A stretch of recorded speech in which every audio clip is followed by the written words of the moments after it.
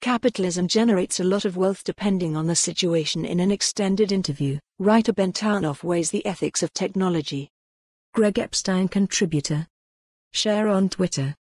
Greg M. Epstein is the Humanist Chaplain at Harvard and MIT, and the author of the New York Times best-selling book Good Without God.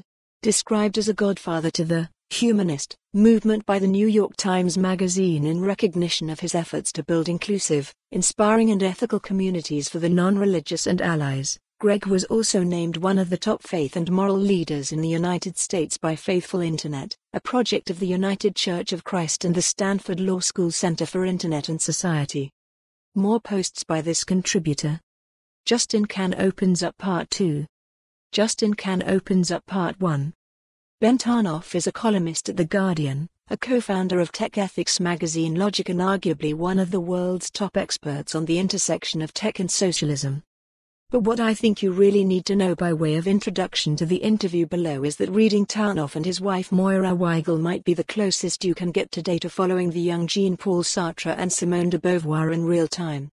In September, Tarnoff published a Guardian piece, To Decarbonize We Must Decomputerize, in which he argued for a modern Luddism.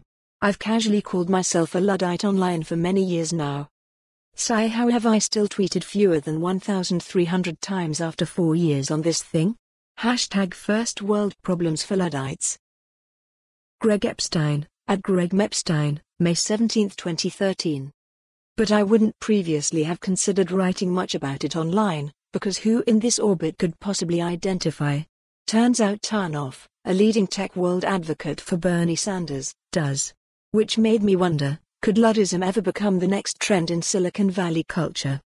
Of course, I then reviewed exactly who the Luddites actually were and thought, aha.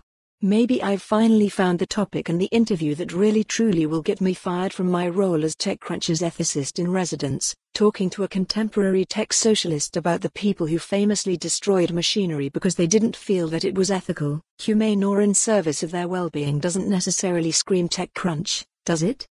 So I began my interview by praising not only his piece on Luddism but several other related pieces he's written and by asking, with tongue only semi-in-cheek, to please confirm that at least it's a peaceful Luddism for which he is calling.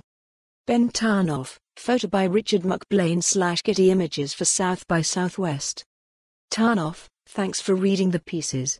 I really appreciate it. For more on this story, visit the news article link.